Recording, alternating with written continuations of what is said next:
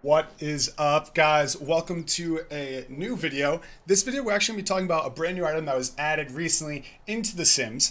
It is the money tree. So, just recently the money tree was added. I'm not sure if it was with seasons or with the new gardening patch, but you can now get a money tree. Like previous Sims games, the money tree was an awesome item, and I personally loved it. I always loved having a field of money trees, if you will. It was all these little trees and they grew money on it. It was so cool. And now we have it again. So when I used to grow blackberries, I used to do these big blackberry farms. These blackberry farms, I'd have 20, 30 plants. Sorry, this is of a playthrough I'm doing on Twitch. I used to do 20 or 30 plants of blackberries. And they'd grow, I believe, daily or every other day. And those harvests would be roughly 8K. But before the gardening patch, that would take forever to care to. I'd have 2 or 3 Sims a day milk that. Now we have a gardening.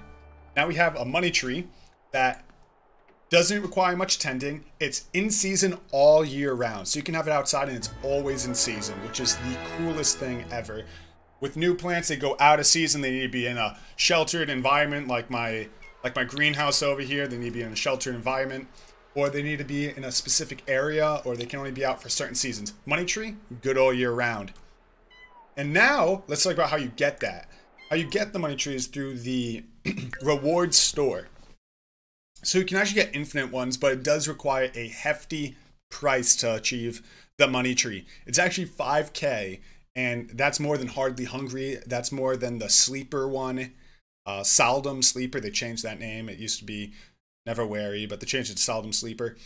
It's a lot. It's almost more than a lifetime wish. So if you were to complete a lifetime wish, for example, I don't even know how much you get. Where would I find that out? Oh no, you get like 4 to 5K aspirations. About your entire lifetime goals is just to unlock this one money tree.